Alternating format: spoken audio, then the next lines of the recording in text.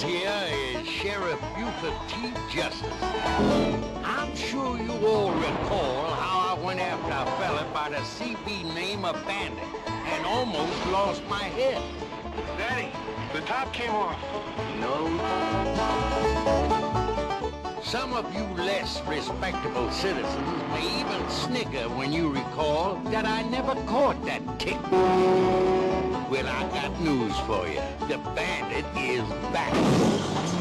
Now, before you go getting all worked up about it, let me reassure you people there ain't no way he's gonna make a fool out of Buford T. Justice this time. Why didn't you have your gun loaded?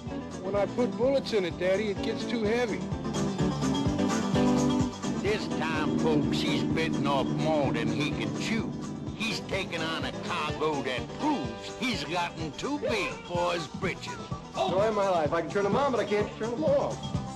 And if he thinks he can sneak 2 tons of pregnant pachyderm under my nose, he's got another thing coming. Ha-ha.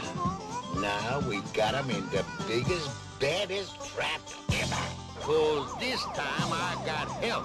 2 of the most brilliant and respected lawmen on the road today. My 2 brothers, Gaylord and Reggie.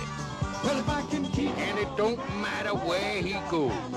It don't matter what it tries to pull. My brothers and I give you our solemn vow.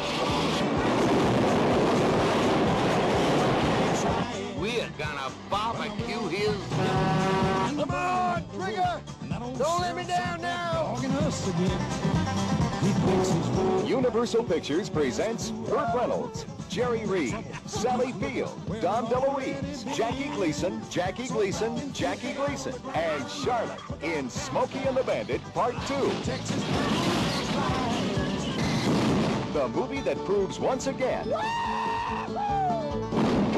it's not what's in your trunk that counts, it's who's on your tail.